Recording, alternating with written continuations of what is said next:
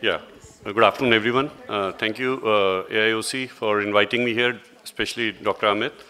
And I would be talking on principles in initiating medical therapy in glaucoma. We have had an extensive talks about various glaucoma management from other speakers, and I would be basically talking about the principles. These principles are basically just the guidelines. They are not hard and fast that we have to follow each and everyone to the book. But yes, these guidelines have to be for every patient. We have to monitor and modify accordingly. So we know that glaucoma is a group of diseases characterized by optic neuropathy, leading on to visual field defects, and which may or may not be related to increased intraocular pressure. But it is just the tip of the iceberg. And diagnosed cases are much less than the undiagnosed cases. Now, the treatment options that we have available with us are the medical therapy, the lasers, and the surgical therapy. And of these, the basic principles are based on these three parts, like the age of onset, the rate of progression, and the amount of visual field loss. These are the important parts that we should look into. And these are the things that will determine how we control the IOP later on. So if we see at this graph, this normal, we will see that this is the normal aging process and the RNFL loss occurring in a patient. While this one, a good controlled glaucoma patient has this type of graph over a period of time. Then a person who has been detected glaucoma at a later stage or who develops glaucoma at a later stage will have this type of a graph, and we know that we don't need to go too hard on him because of his lifespan, and we can modulate the therapy accordingly. While a person who has been diagnosed at an earlier age, like here, and he's likely to get a functional loss during his middle or sometime later in his life. So we need to take care of these kind of patients who need to, if they're not treated properly, they'll go this way, where they will have a steep downward curve. So this is how the first one was, that diagnosed late, but developing slowly, and we need to set the target pressure accordingly. While this one is the second one, which was diagnosed early and has developed the same amount of loss at a much earlier age. And these are the patients that we need to take care of. And these are the ones who we need to set a target pressure to. Otherwise, they would go steeply down and they will develop a defect. So this was the protocol given by the American Academy of Ophthalmology. And they have given that we have to categorize basically the patients, open angle patients, into ocular hypertension, primary open angle suspect, and POAGs. And we know that OHT suspects can be a low risk or high risk. Low risk if they have no other family history, no other myopia or other risk factors, and they can be reevaluated every 12 months. While high risk factors having higher IOP range, like more than 25, but without any field or defects or anything in the disc, they can be reevaluated 6 to 12 months. Then POAG suspects, again, we can consider they are the disc suspects basically and have maybe a risk factor. They can be evaluated earlier at 6 months. While POAG patients, we have to establish a target IOP, and ideally 5 to 6 visual fields have to be done within 2 years so that we can determine that the progression is occurring or not. If they're stable, then we can reevaluate every 6 to 12 months. If they're not stable and there is a progression, then we need to either change the treatment, set a new baseline IOP, and then reevaluate even earlier than 6 months. Similar for the patients of suspected angle closure glaucoma, if there is no peripheral anterior synechiae normal disc, these have to be followed up, repeated gonioscopies. While if there is a peripheral anterior synechiae, then again we need to go for a iridotomy. While if there is a high IOP with PAS and with the glaucomatous disc, again iridotomy and then manage according to the primary open angle glaucoma. So the principles would be that earlier the onset or detection, the more strict should be our adherence or monitoring. It is advisable to have at least 6 visual fields or 5 minimum in the first 2 years to document progression. And set a reasonably good target pressure. So target pressure is what pressure? It is defined as a range of intraocular pressure which is adequate to stop progressive pressure-induced injury to the optic nerve head. Or it can also be defined as the IOP at which the rate of ganglion cell loss is not greater than the age-related loss. So this is the most important part that we should look into. But there is no clearly defined single IOP level below which the individual is completely safe from developing glaucoma. This was given by Baltimore Eye Survey and Normal Attention Glaucoma Study. And to set a target pressure, it should be based on severity of the damage, height of the IOP where damage occur, and the longevity of the patient, the central corneal thickness, and the family history. These are the things, and to set the target pressure, it should ideally be set, that target pressure should be lower than the daily variation, the lowest pressure that we record in a day, the variation, and it has to be more than that. Generally, less than 30% is taken, the IOP has to be reduced more than 30%. And as a rough estimate, if there is a field loss, mild field loss, it should be around 16 to 18 millimeters of mercury, moderate 14 to 16, and severe in 12 to 14. It can be even lower in normal tension glaucomas. So a POAG, we have to establish the target IOP. If still there is a progression, change the treatment, readjust the target IOP, set a new baseline, and follow up for less than 6 months. Now, to start a glaucoma therapy, monotherapy is preferred unless the pressures are too high. Prostaglandin analogs and beta blockers are usually the first line of drugs, depending on the patient's age, the patient's pocket also, and the side effects, if there is any systemic illness also. Alpha agonists and carbonic anhydrase inhibitors are second line of drugs, and Rho kinase inhibitors are showing a much good promise. So if we start with this therapy, they are well tolerated, and if well tolerated and a target IOP is reached, then we do a periodic endpoints are verified. While if the target IOP is not reached, we add a second drug, and still if it is not reached, then we substitute the drug or verify the efficacy. Other therapeutic options are surgery and laser, and if it is not tolerated and not effective IOP control, then we switch the monotherapy or consider laser till the target IOP is reached. So the general principles would be set a target pressure, consider the systemic health of the patient. Always consider whether the patient is suffering from any other systemic illness, consider the cost of the patient, cost of the drug to the patient, consider the lifestyle, and consider compliance.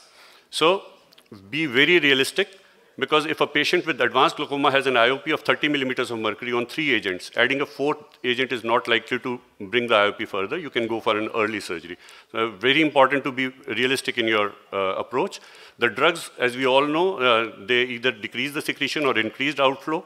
And beta blockers, alpha-2 agonists, and CAIs are the ones who decrease secretion, and the trabecular and UV scleral, increased outflow is by trabecular and UV scleral pathway.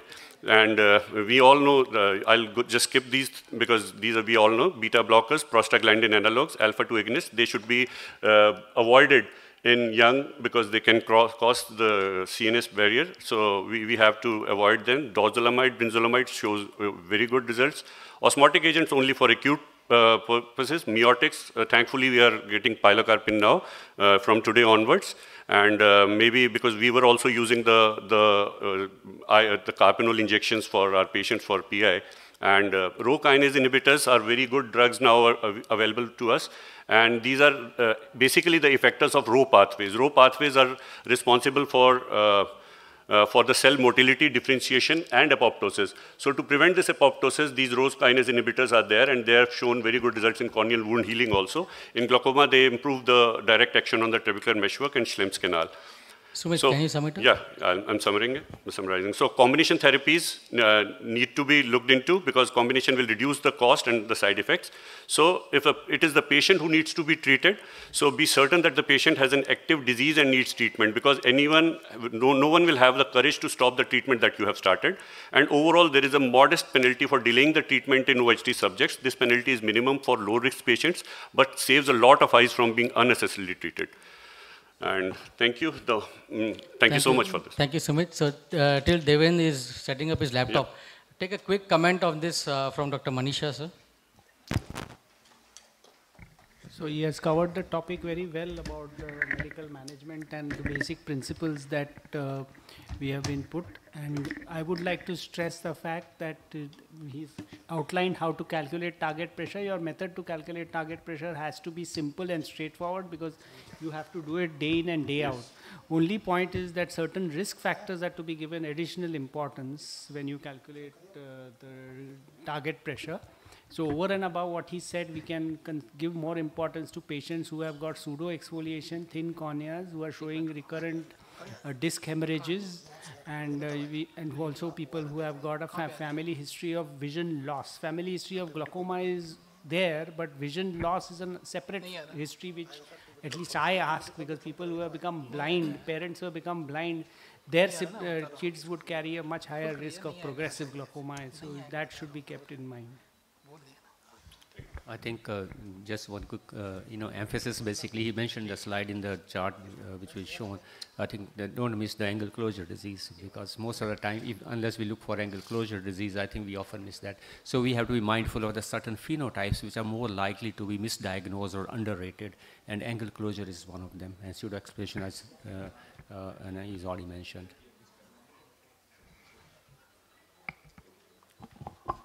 So Devin, over to you. Can we have the slides, please?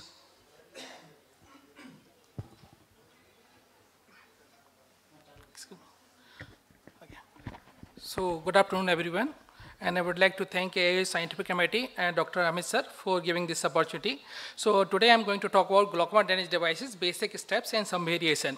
So in the present scenario, GDD has become the essential in glaucoma management with the development of availability of the indigenous low-cost implant, RD. These procedure has become a choice of surgery in the management of refractory glaucoma. So what we are planning for GDD surgery should be the well prepared, and we have to think about what kind of surgery we are going to do, and a long-term IP control depend upon not only from the meticulous surgery, it also depend upon the surface area of the implant that determines the bleb size and tissue response to implant, and the thickness of the fibrous capsule controlling percolation of aqueous humor into the wall. So plan your surgery ahead, and the technique also, what technique you are going to use, and apart from the what size of the implant, and what will be the location of your implant, and what the position of implant into the anterior chamber or vitreous cavity or in sulcus, everything we have to plan ahead only. These are the various drainage devices are available. So most commonly used non-valve devices are bar belt and RD, while the valve is a Ahmed glaucoma valve. So basically how to difference between the valve and non-valve, the valve devices provide a more immediate IP control, and there's a low chance of the hypertony because the mechanism is working, and the non-valve devices usually often occluded with either the suture or with the stent, but immediate IP control will not be there. It needs the anti-glaucoma medication till the suture has been lysed or you remove the stent. And the Orolab has developed it RD valve. This is prototype of bar belt having surface area of 350 millimeter. And the Ahmed glaucoma most commonly used in adult is FP7 and FP84 pediatric. Now the new valve have the silicone tube and silicone plate, so they has a good outcomes. And these are the indications where the trabeculotomy is likely to fail, like Sturge-Weber syndrome, Axenfeld syndrome, aniridia, and these are some secondary glaucomas, and some pediatric glaucoma are the common indication for glaucoma drainage devices. So these are the basic steps of surgery. So basic steps between valve and non-valve is, in valve surgery, we have to isolate the muscle and tie the ligature of the tube. And so coming to the surgery, so this is the case of the pseudophakic glaucoma. The case of the pseudophakic glaucoma, so the phonics-based conjunctival flap has been made. Do the nice blunt dissection, isolate the superior rectus and the lateral rectus muscle, and muscle look used to create the space underneath this muscle.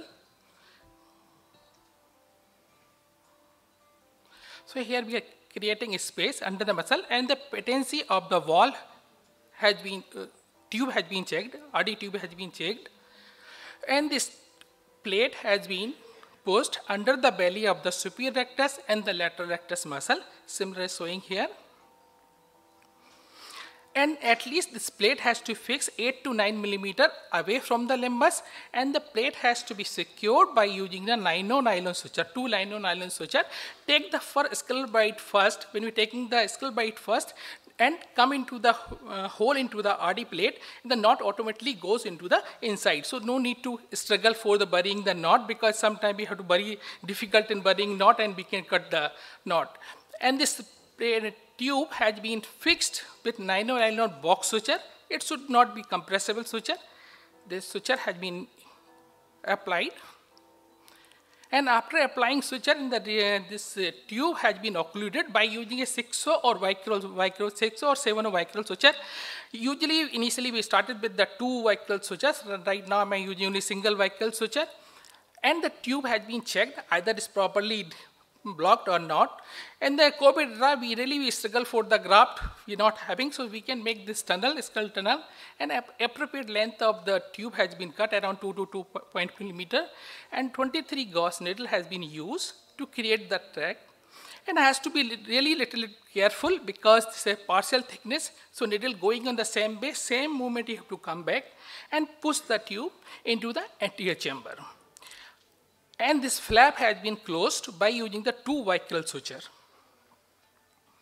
And again, we have to keep in mind, it should not be too much tight closure, so the tube should not be pressed. And like any other surgery, tube surgery also need the meticulous conjunctival closure. So tube has to be nice, so conjunctiva has to be nicely covered, and it need watertight closure.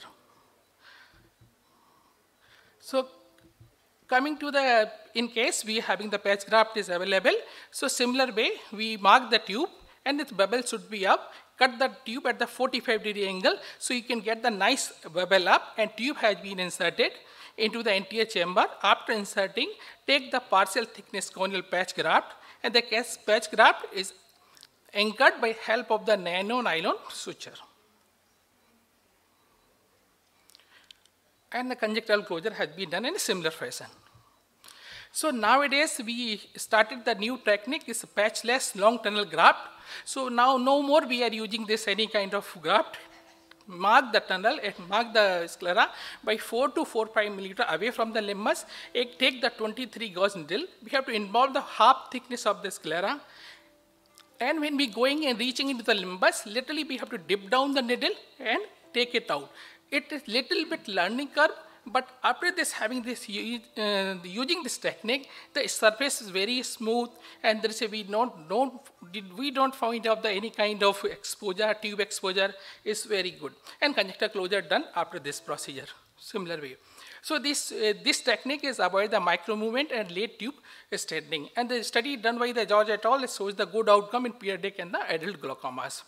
So this is again the ab interno technique. In this technique, we published in IGO recently. It's a 21 gauge needle has been used, taken from the opposite side of the limbus, coming from the limbus, and under the pipette is come out. And like the trail technique, this tube has been fed into this needle, and needle is done into the anterior chamber. So exactly the tube goes into the sulcus without having any difficulty. Similar way, here also, tube is fed into the needle, and it has been taken out. And conjunctival closure has been done in a similar way. So that we published in IGO. And certain situations where a tube can't be placed into the anterior chamber, we have to do parspinal vitrectomy, and tube has been placed into the vitreous cavity. And the outcome are almost similar to the anterior chamber. So coming to the AGB almost similar technique. Apply the good traction suture. Good traction is always good. You get the good exposure. Do the phonics based flap. And the valve has been primed. We have to take care. We should not touch this part of this AGB because chances of we lost the valve mechanism. Again, this is the 2 suture has been used to fix the plate to the sclera. After fixing it, this case has been combined with phacoemulsification.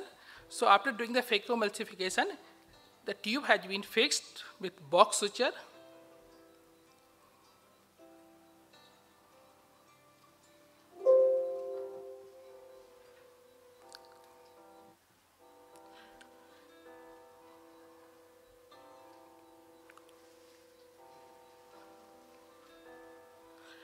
The similar fashion, 23 gauge needle has been used, and the tube has been placed into the, and partial thickness conial patch graft used, and conjunctival closure has been. Then in a similar way, now AGB also you can do with the long tunnel track, no need of the patch graft. We have to aware of the certain complication, tube-related complication, and consider the patient risk factor, implant the superiorly, prioritize the placement of the material, recognize the cause of the tube exposure, and surgery should be well prepared, and follow-up period is equally important to achieve the good outcome. Thank you for kind attention. Baduriya ma'am will take a comment from your side and Dr. Satyan's side for his talk.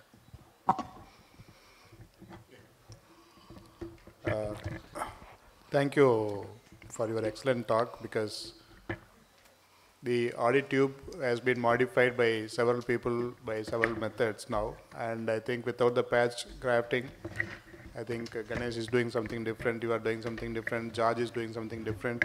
I hope we are on the same page, sir. I know all of you are in different places, though in the same institution.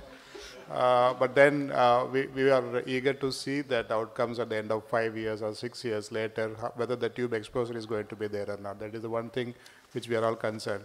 Those which I did in 1996, 97, some of them definitely got extruded in spite of the patch grafts. But of course, the micro movements are one of the reasons for the exposure and the issues, but we hope that it doesn't have that in this, because it's quite tight, though we are also doing that. So hopefully, yeah, please. I have a question. As you're saying that, exposure is less.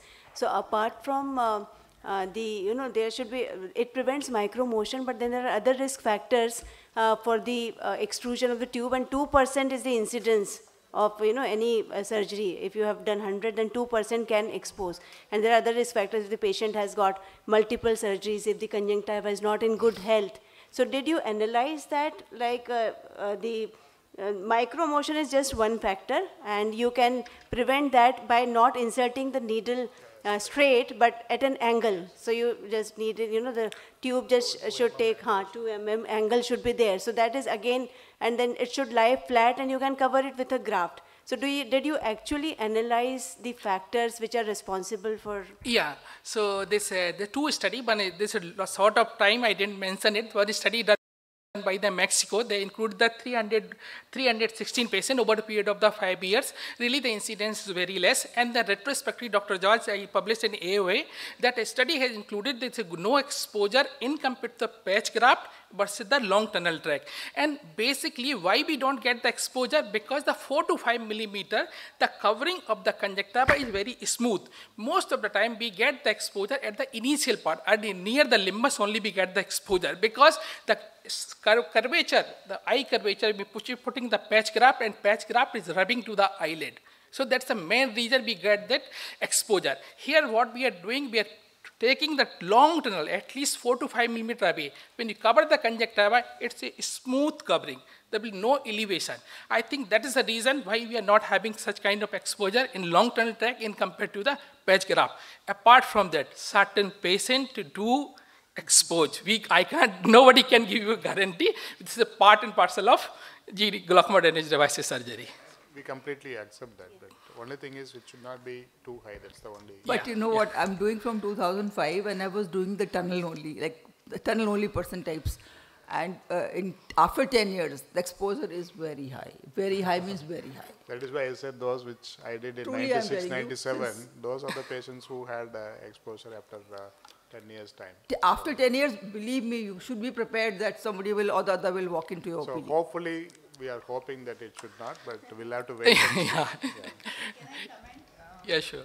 I have just modified my technique, like I do a tunnel, but I stop 2 mm before the limbus. Take a flap and insert the tube through the flap. 2 mm, just 2 mm. I'm talking about 4 mm. If you take No, but there is a flap through which the tube is gone inside. Yeah, same way I told you, I make the big flap. Yeah, the first one. Now this is called that. For that last so many years I'm doing. Yeah, ma'am, it's called the double tunnel track RD actually. You make the two tunnels. Right now we have the one more modified way. If you ask, I'm telling you. See an exposure of my own patients. Maybe even ion can maybe expose. What next thing we can do? We make the tunnel to track the tube itself. No need for suture. First track, then second track, and directly put it in the anterior chamber. So the direction of the tube changes. direction changes and that avoid the exposure. Actually, if you make a curved direction into the anterior chamber, really your exposure will be very, very less. But, Madam, but it's going to happen, I agree. So, I agree with you. So it is not that every patient is going to have an exposure. Yes. Really, it is some patients we have an exposure. But So don't say every patient. Thank you so much. Thanks a lot. But Can I just add a point? I Sorry. Point is go well to the taken, next topic. I used to do corneal patch grafts.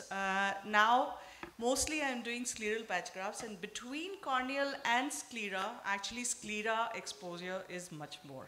This is what I've seen. I'm planning to publish this. Yeah. So now is Dr. Amit Porwal, and he'll be talking about tips and tricks of bleb needling. Amit, your this thing. And time also you got to mind because this time is lost. Yeah, I understand. So tips and tricks of bleb needling.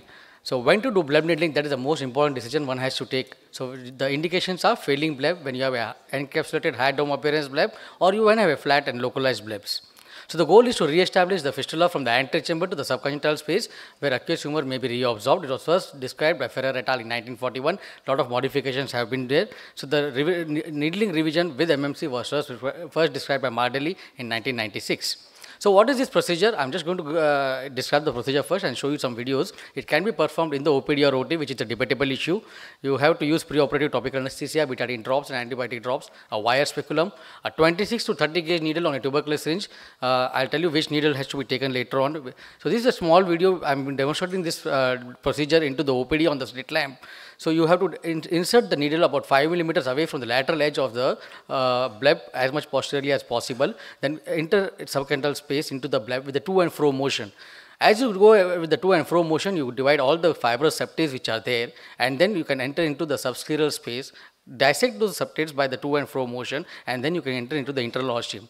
You have to be very careful. The patient has to be very cooperative. Your sister has to be very attentive when you are performing this procedure. You don't want any head movements. You don't want to damage any vessels. But there are chances the vessels might be damaged. There might be a hematoma, but you must be able to avoid them as much as possible. So this was a procedure done pre-needling and post-needling. The photographs, you can get a diffuse bleb. So this is a needling being performed into the OR, wherein a block is given. This patient was highly uncooperative. So I'm doing it in the OT. A stay suture is taken, corneal stay suture. Now we have an adequate exposure. When you take this stay suture, subconjunctival injection of mitomycin is injected as much away from the bleb posteriorly as possible. 0.1 ml of mitomycin of 0.02 strength. And then once you injected the mitomycin, after 2 to 3 minutes, you start brushing it out posteriorly as much as possible. You don't want the mitomycin to be anteriorly. Once you ironed out or brushed out the mitomycin and waiting period of 5 minutes, then with the help of a 27 gauge needle or a 26 gauge needle, you bend it in the form of a hydrocannula. Again, from the lateral edge, 5 millimeter away from the lateral edge of the posterior side of the bleb, you invade the subconjunctival space with the to and fro motion. Try to avoid the bleeders, and you can feel the resistance. Some patients, you will be able to dissect the septates very easily. In some patients, you can have the grating sensation feeling when you're doing when you're cutting the fibrous septars. So once it is done, subscleral space, you saw the needle going into the anterior chamber, and there will be sudden aqueous gush, and the bleb will be formed. And again, when you withdraw the needle, you apply the cotton tip at the puncture side so that it gets adhered, and this is how you're going to manage it. So bleb needling is a very, very important procedure, but only thing is you have to explain the patient properly that this is not that this one procedure will give you a good result. You might have to tell that this might fail, you might repeat the needling, or you have to go for a resurgery. So once the bleb is formed, if the AC is shallow, you reform it with the side port, and this is how you are going to do a bleb needling. This is advantage when you are doing it in the OR because you can reform the side port, but in the OPD it is very difficult. So this is the picture showing pre-bleb needling. Post bleb needling, multiple blebs, you can see diffuse multiple blebs, and it's a nice diffuse bleb. So post needling change in the appearance of the bleb is very important. You start with antibody steroid drop, start with digital massage. As I showed you, we can use subconjunctival MMC or 5FU. You can give it superior-temporally before needling and then massage for 2 to 5 minutes. So what are the results? Bleb with thick scar and quick failure, I recommend to use MMC. That's what the literature says. And while those that succeeded longer and failed slowly, they may respond adequately to 5FU. Complications, the most important complication what we see is intrableb bleeding. There can be buttonhole, bleb leaks, hyphema, hypotony, endothelial toxicity if the mitomycin goes inside, choroidal effusion, suprachoroidal hemorrhage. These are the layer complications, but the most important complication what we see is intrableb bleeding. So how effective? It is more effective if it is performed within 4 months from the time of trabeculectomy, and it is less effective if the pre-needling IOP is more than 30, immediate post-needling IOP is more than 10, or a trab is performed without an MMC. So the key points for needling is factors such as the time period after the initial trab and the degree of scarring will greatly affect the outcome. There are varying success rates ranging from 30 to 94% with a good long-term control. So looking at this success rate, we should always give a try of a bleb needling before you subject the patient for a repeat trab or for a tube. It is a repeatable procedure with minimal risk in the management of glaucoma patients, avoids the risk of invasive surgery as well as the need for daily medications. So needling a previously viable bleb conserves the conjunctiva and allows faster recovery and fewer complications than a repeat trap, often with similar results. So always try to revive the old trabeculotomy site with needling and then go ahead. Thank you. Thank you. Thank you, Amit. I'll ask Shanta for a comment, please. No, I agree that you use all the measures possible in the first 3 to 4 months after trabeculectomy before you start medications for a patient. You admit that your surgery hasn't worked, and if you restart medications, then you have not done your job. So try everything, removing releasables, laser suture lysis, subconjunctive IV, and then needling after 2 to 3 weeks if the bleb appears to be failing. But long-term results, I'm not so sure, because if you want to really discuss success, you should have complete success. You should be able to control the IOP without any medications. So there are meta-analysis, there is a Cochrane database which shows that if you compare needling, if you look at complete success rates, then you don't really achieve it. But with 1 or 2 medications, with needling, if you're able to prolong the life of the bag, that would be a very good thing. That's true. Thank you, Shanta. So our next speaker will be Dr. Alokesh, and he'll be performing the surgery of whose complication Amit has managed. So please come and create the situation that you don't have complications. Just before he starts, same like what Dr. Shanta was mentioning, I never been successful in my bleb needling. And one is when you're doing the bleb needling, many times we kind of happen to have autologous blood injection. So autologous serum injection, like so, because more scar tissue formation than going in for a true bleb needling. I think Alokesh is ready. Yeah. I think just a quick question for the needling to work. Actually, needling is not for all patients, all failed blebs. So needling only works if your ostomy is patent and there's some fluid trickling around the flap into the subtendons or subconjunctival space. So if the space is totally closed, then needling is not going to work. So I think perioperatively we have to have that assessment.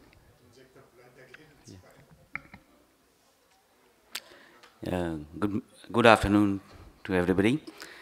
Thank you, Dr. Amit and AIOC for giving me this opportunity. I'll be speaking on trabeculectomy, the pre and post-operative considerations also.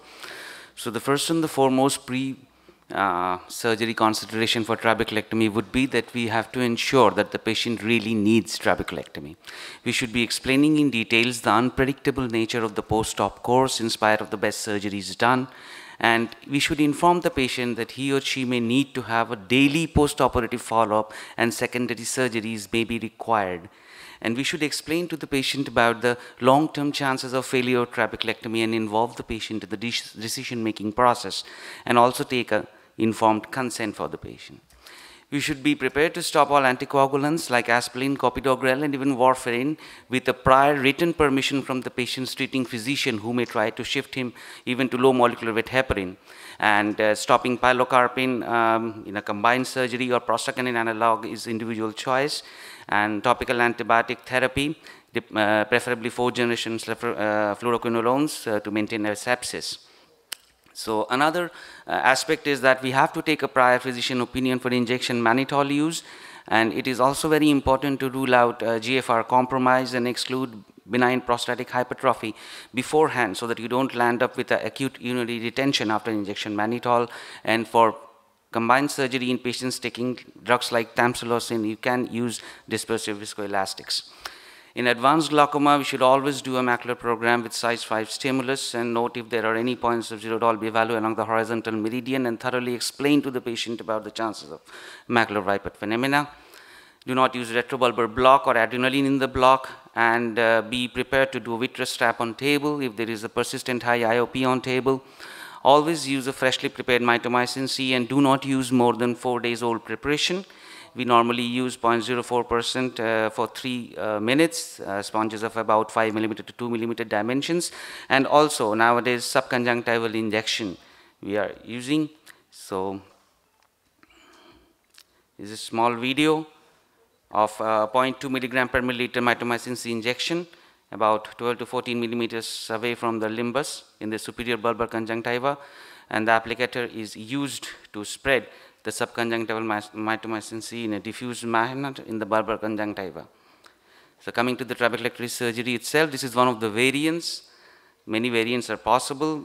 First we start with a superior rectus bridal suture. A corneal traction suture works equally well.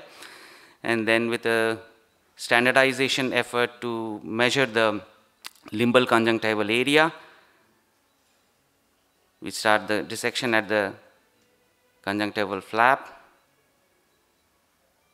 and blunt dissection is carried backwards by the side of the superior rectus muscle as far posteriorly possible to create a posteriorly diffused bleb. Gently at adequate cautery is performed.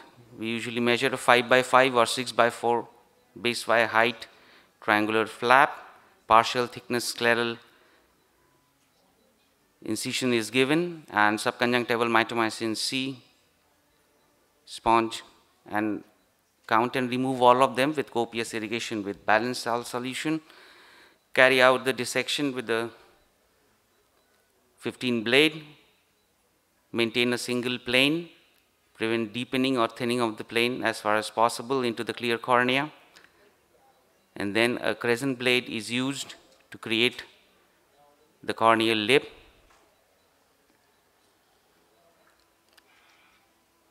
This is followed by a small paracentesis, which helps in forming or pressurizing the anterior chamber as per your requirement. And then the corneal entry, maybe with a side port, even with a keratome. And then the Kelly sponge is used to create the stoma. Stop before the white zone, and also move laterally to create a boot-shaped punched area. Iridectomy is done with a slight right and the left stretching of the iris to prevent the margins into the stoma. A partial thickness corneal bite is taken for the releasable suture. Be careful at this area not to have a full thickness through and through. And then the apex is taken, and then partial thickness again to the sclera. Ensure at least 4 throws to prevent accidental release of the releasable suture, and form the anterior chamber. Ensure that the tightness is optimum. And then we come to the conjunctival closure with 80 vicryl. First bite should include a part of the episclera and ensure a watertight closure. If one wishes to prevent an anterior leakage from the edge of the conjunctiva, we can take another anchoring suture to enable proper watertight closure.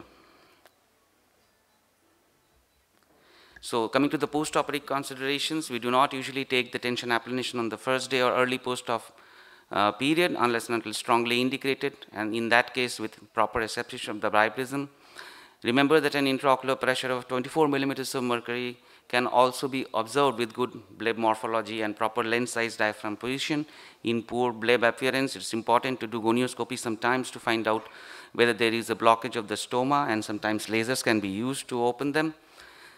A topical 2-hourly prednisolone acetate regimen is usually started in the first 5 to 7 days with gradual taper depending upon the bleb appearance and vascularity. And in some cases, studies have shown that long-term benefits of low dose like 2 times to 1 time per day topical steroids up to 3 or more months have shown better bleb morphology and survival. We should be prepared to have a shallow anterior chamber, specifically in chronic angle closure diseases. Do not panic as a knee-jerk reaction. Even very shallow anterior chambers with peripheral ideocorneal touch can be observed when there is no lens cornea touch. However, beware of malignant glaucoma. Suture removal has to be a planned procedure. In cases of 2 or more sutures, maybe 1 or more can be released by 7 to 10 days. But usually we wait for a single releasable suture release by 14 days post-op, but in rare cases it can be done earlier. This is a small video showing the suture release of the releasable suture on the slit lamp. After release of the suture, a mild pressure is given, calibrated on the cornea, and ensure that there is aqueous flow in the subconjunctival space, which can be observed in the slit lamp like this. Sorry. You can also go for a laser suturolysis with a Hoskins lens, as we can see here. Thank you for your kind listening. Thank you so much, Dr. Alokesh. I'll request Dr. Pandav to give a candid. Very nice illustration of trabeculectomy. I think I noticed that you use only one suture at the apex, right? That will be visible. It's one of the variations. Sometimes we use more than one.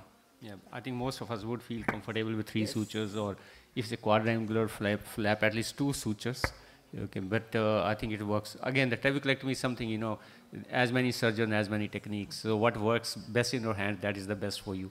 So I think you have to basically, you know, do a number of surgeries and then decide what works best for you. But essentially, I think he has demonstrated very well the fundamentals of surgery and what we need to take care, and what are the, in the post-operatively as well as in the operative period. So I think that's very important. Yeah, thank you. So now, Ganesh, please manage the complications. Thank you, madam. Thanks to AIOC and Dr. Amit for putting this program together, and thanks for inviting me here. This is a big talk, I mean, and covering all the complications within the 8 minutes or 7 minutes after the cut down is not going to really do justice. So I'll start off by showing this slide. This is from the Shankar Netralaya group, and one of the best articles to read about complications of glaucoma surgery, published almost 11 years back, and still holds water. So in case I'm not able to complete my slide, please go back and read this articles. Long article. So complications, if you see, it's per-operative, anesthesia-related, conjunctival buttonholes, scleral flap complications, intraoperative bleeding, and post-operative. Early post-operative, late post-operative. Of course, we won't be covering late post-operative. I'll just touch upon the early post-operative. Anesthesia-related is, as Dr. Alokesh mentioned, stop anticoagulants. But coming to the block per se, we prefer the subtenance anesthesia nowadays. In our institution, we have changed to subtenance. It's really very comfortable, and the incidence of perforation has really reduced significantly. Conjunctival buttonholes can occur, and they occur mainly because of poor visualization or poor exposure to the visual, to the surgical field, and poor quality of instrumentation, poor quality in handling the tissue, that is surgeon error, or poor quality of the instruments. So management is that you have to immediately identify and apply sutures to address that immediately. That's direct repair. Scleral flap complications can occur mainly because the depth of the flap is inadequate. So I would just highlight here that the 15-number Barder and Parker knife, or even the crescent blade, has a 1 millimeter bevel. So if you want to achieve 50% of the depth, you can see that it's a 1 millimeter bevel. If you want to achieve 50% depth of the scleral flap, you just make a groove, and just you can measure approximately. When you tilt the blade, you find that it is 50% into the groove. It is stained by blood, so that's gives you a good idea that you are in the correct depth. So you're not very deep, neither are you very superficial. If you have a deep flap, it's very likely to scar very fast and underfilter. If you have a very thin flap, you are likely to get a overfiltration. And conjunctival buttonholes, intraoperative bleeding can cause conjunctival bleedings, scleral bleeding, intraocular bleeding can also occur. And you must always be wary of operating hypertensive patients. So they have a tendency to ooze. Even if you control the blood pressure very well, the time they spend in the OR and the air conditioning, and they are, they have had their meal quite some time before, the BP really rises, and you must anticipate that, they'll bleed a little bit more, in spite of you are taking a lot of other precautions. So supraocular hemorrhage is one thing which you have to be very wary. Risk factors are aphakic, vitrectomized eyes, congenital glaucoma, pathological myopia, anticoagulant use, significant hypotony during the procedure, higher IOP, and longer exhale length. So be very careful. Try pre-placed sutures, use mannitol. I also have a tendency to do preventive sclerotomies about 8 millimeters in the infratemporal quadrant to prevent such a complication during surgery.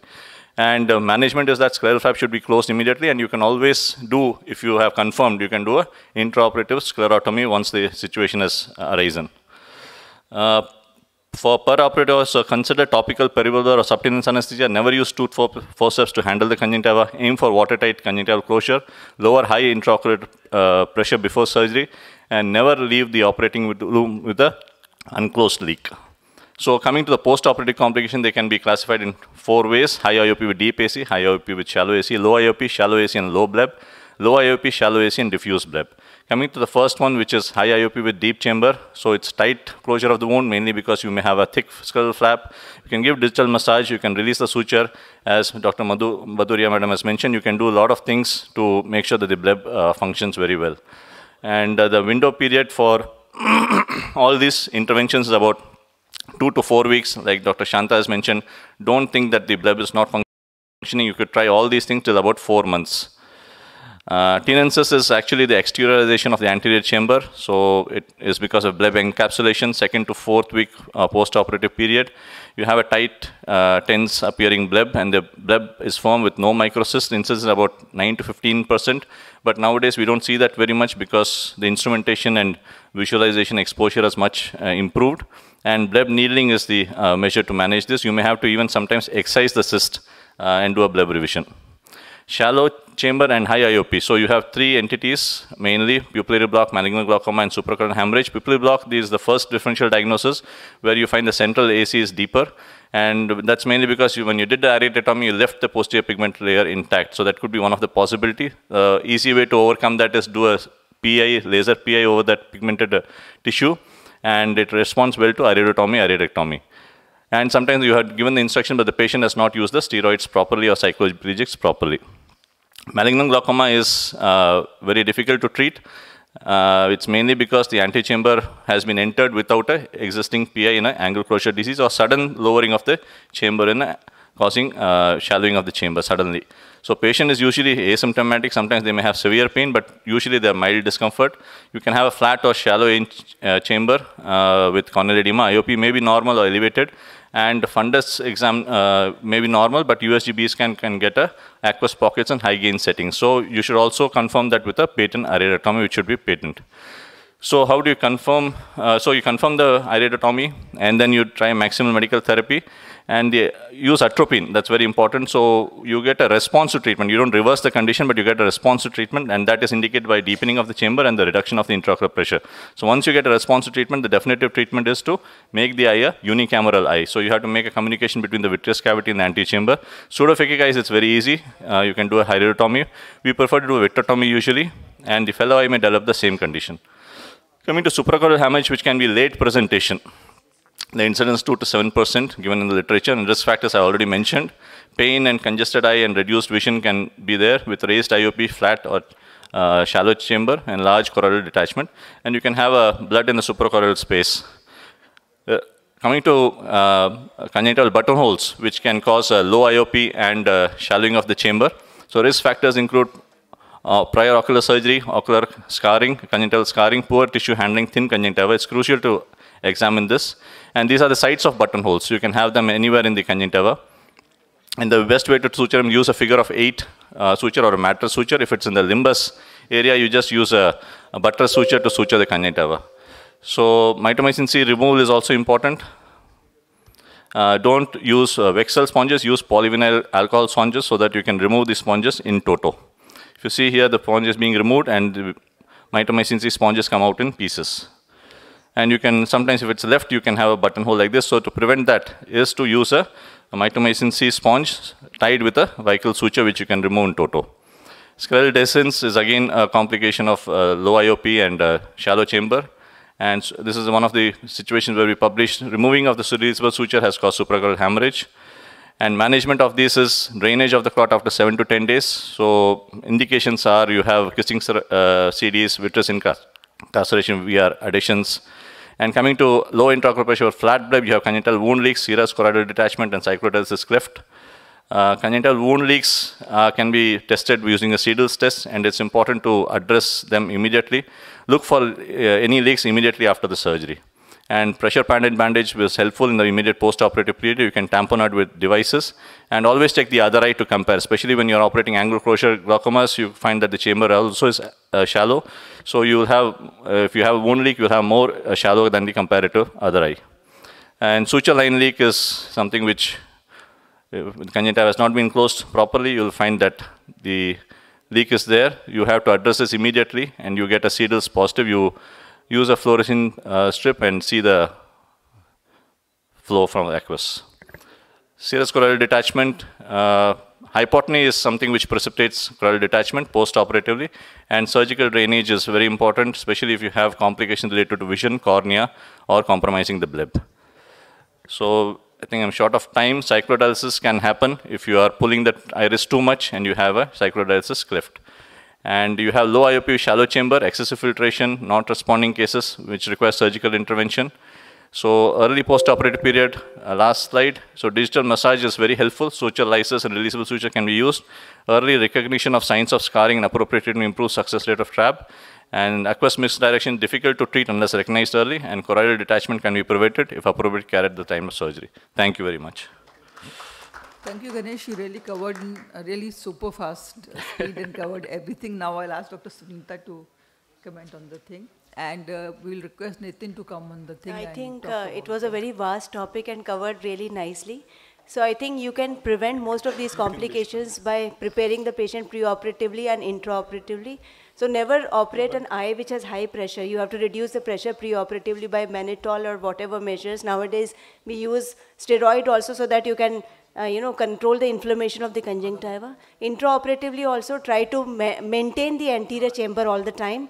Prevent sudden hypotony, have pre-placed sutures so that you can tie them immediately once you have done the sclerostomy, and releasable sutures, I think, so that on the table you have normal pressure and then later on you have the option to lower down the pressure.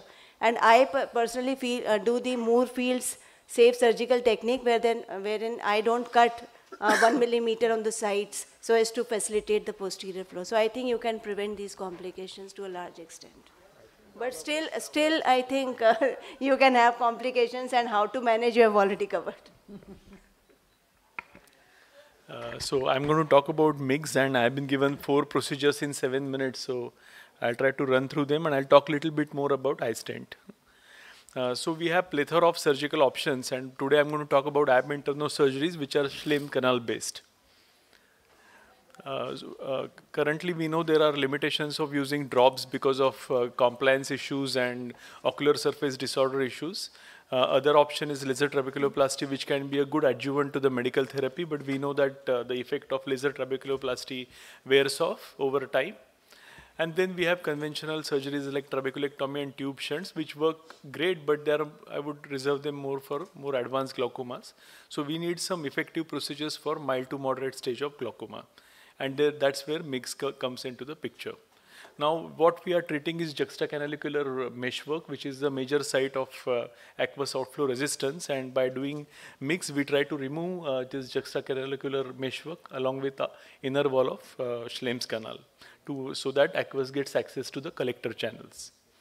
Now, we have different ab interno Schlemm's canal procedures, like ab interno trabeculectomy in the form of trabectome, micro bypass micro stent in the form of eye stent, then ab interno trabeculotomy in the form of GAT, that is using a proline causing 360-degree fracture in the trabecular meshwork, and then dilatation of the canal using internal approach, that is ab interno canaloplasty. Now, what are the indications for MIGS? I would reserve them primarily for mild to moderate glaucomas. You can do them in phakic as well as pseudophakic patients, but in pseudophakic, visualization of angle is easier. Then especially I would use them for patients who are intolerant to medication or those having ocular surface disorders. And we know when patients using more than 1 drop, a large percentage of them have a lot of blepharitis and ocular surface disorders and positive inflammatory tests. And those patients who are poorly compliant to the medications.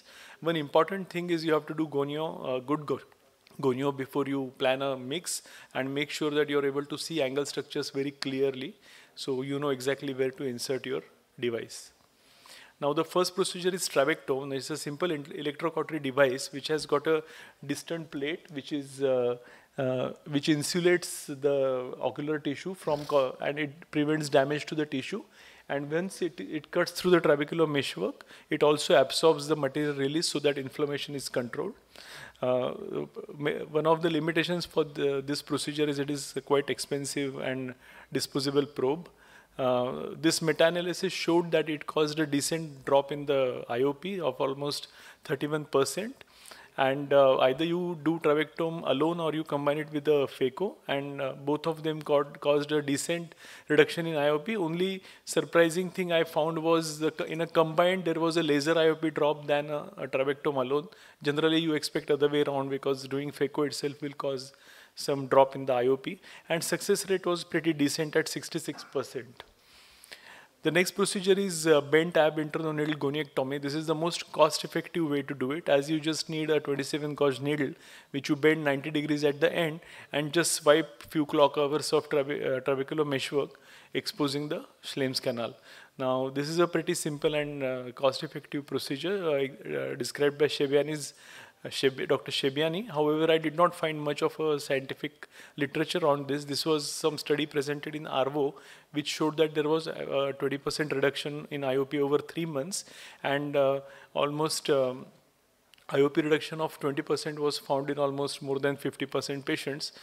So for the cost of the procedure and simplicity, I think it's a very good procedure to do along with your cataract surgery.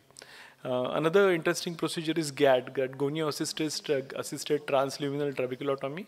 So basically, you fracture 360-degree trabecular meshwork by passing either the most cost-effective is just taking a 6-0 prolene, making the end blunt with a cautery and just passing it around 360 degrees. And once you retrieve the other end, just pull both ends out, so you get a 360-degree fracture. And it worked in all types of glaucoma, pseudo-exfoliation, POAG, pigmentary, and a very decent drop in IOP of 58%. Only problem was a post-operative hyphema, which was found in large percentage of patients in first week, almost 68%, but in most of them it resolved over a week. I'm going to talk a little bit more about eye stent because that is something I started doing 2 months back. And this is a micro device which is made up of titanium. It is MRI compatible and heparin coated so that it doesn't get clogged with the blood easily. And it is the smallest device to be implanted in the human body. Now there are multiple studies, and one of them is this study which studied outcome of eye stent inject in open angle glaucoma is over 4 years, and you can see there was a 46% IOP reduction, and 95% of the patients were medication free. So that was an excellent result of 46% IOP drop, and almost 95% had IOP of less than 18 millimeters of mercury, and 4 years is a long period. Now this was another study which studied insertion of 2 eye stents in the same eye against that of travoprost, and you can see that the eye stent group has performed quite well, and the treatment success rate was 77% in eye stent group and 53% in travoprost group. Then this was a meta-analysis for eye stent surgeries, and you can see there was and this was over 60 months, so that was a pretty long period, and you can see consistent 30% reduction in the IOP, and you can see there was a 7 millimeters of mercury mean IOP drop over 60 months. And there was a significant improvement in the ocular surface disorder. You can see that the mean fluorescein, that is TBUT, almost 49% longer time for a tear breakup time. So good improvement in tear breakup time, significantly reduced staining, and there was also reduced hyperemia.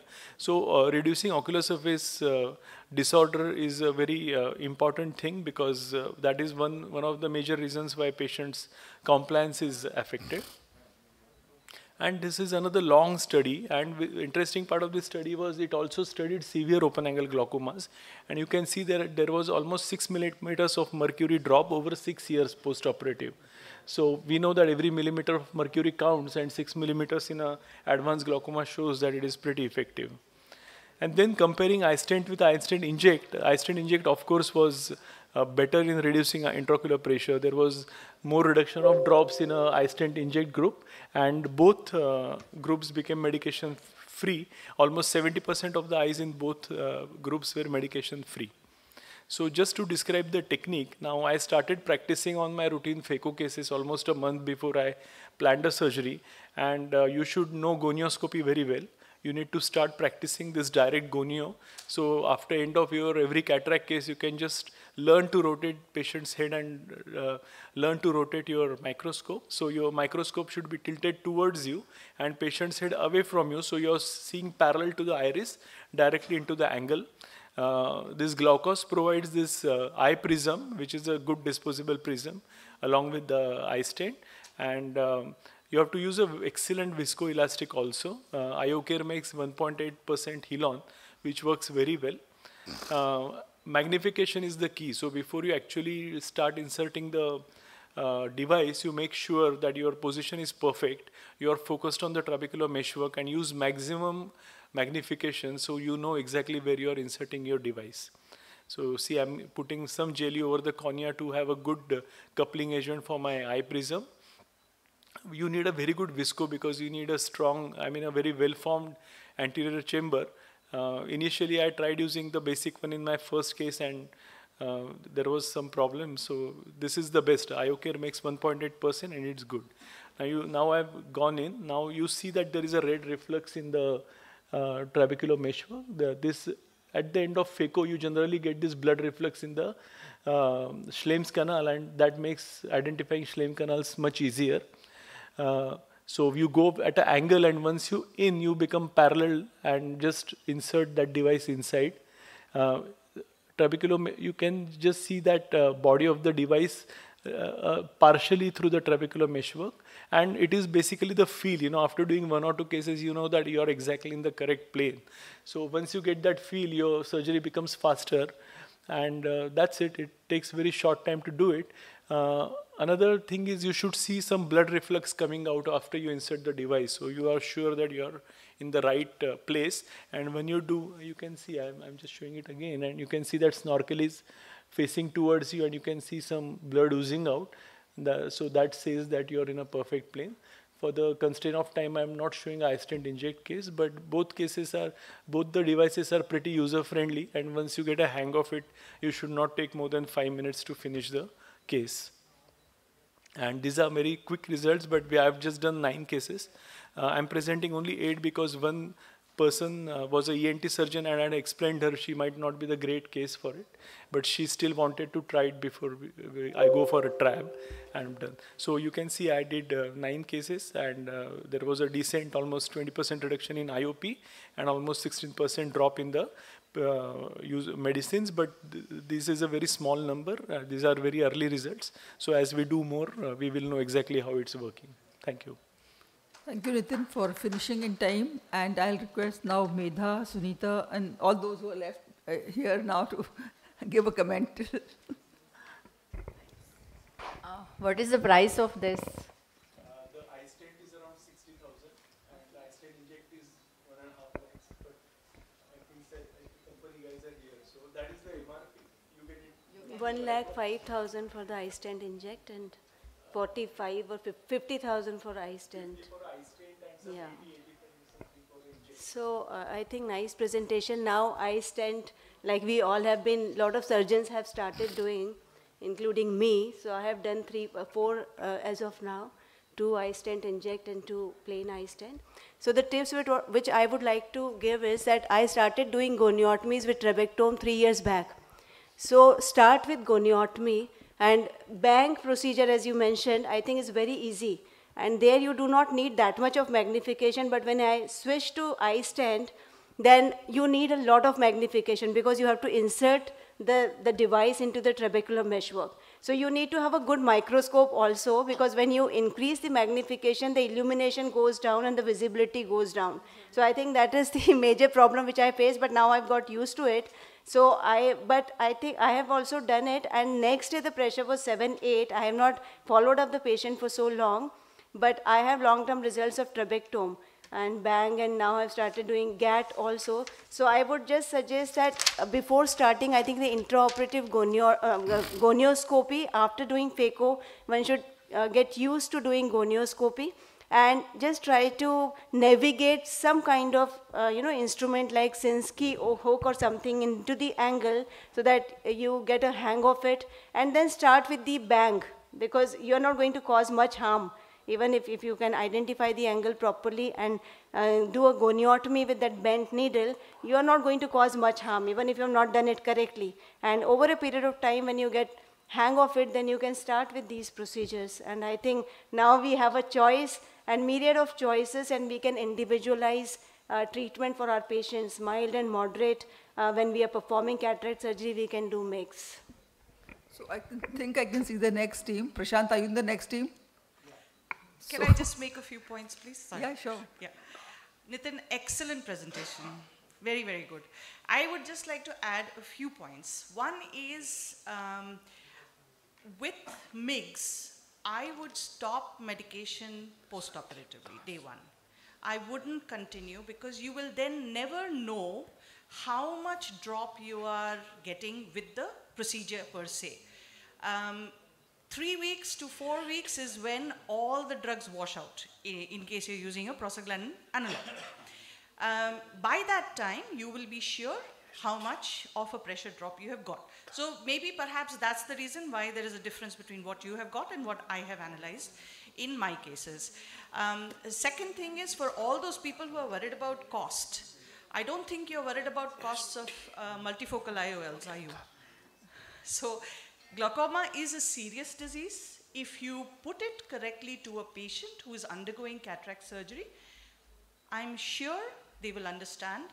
And moreover, it is at the moment fully reimbursable by insurance. Fully. All the cases I have done so far have been reimbursed fully. So please consider it. I would definitely say, and of course, you have to start by practicing intraoperative gonioscopy. There is no way out from that. Thank you. Can be sectorally collapsed, or collector channel also can be collapsed in a later pathogenesis of glaucoma. So how about putting the right stent in a collapse segment of collector channels or collapse segment of lens canal? I think we can discuss afterwards. Yeah, it's not fair to get on the time of other people. We are just in the tea time.